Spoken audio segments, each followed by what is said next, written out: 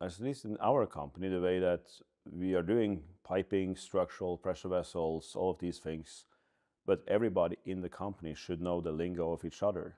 We should be able to talk. We don't have those walls set up. Of course, that might be difficult in a very big organization, but being aware of it, I don't know exactly how they could do it in a bigger organization, maybe have people who knows both sides. Just as an example, when I started doing pipe stress, subsea pipe stress, I got the loads from the pipelines that was connecting to the equipment that was on the seafloor. Like nozzle loads.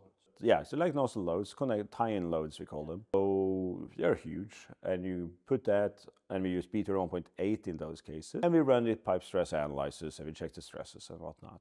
And then I was presenting, and I was very young at the time. I was presenting my results in front of a big group of people. Suddenly, one guy standing up, okay, what load factor did you use? And I just froze. It's like, I don't know. Should I use load factor? I use 1.0.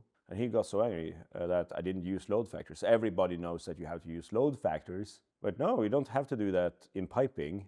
You have to do it in structural. So there's where you see, and suddenly he instructed me to go back, put on a load factor of at least 1.3, preferably 1.5. So you mean like increasing the loads further rather than increasing the stresses further? Yeah. So because what I realized after a few days, because I started looking into this, that there's two approaches. We use the allowable stress design approach. So you have an allowable stress. If you are within that allowable stress, based on that and that condition, you're safe. That's kind of the essence of it.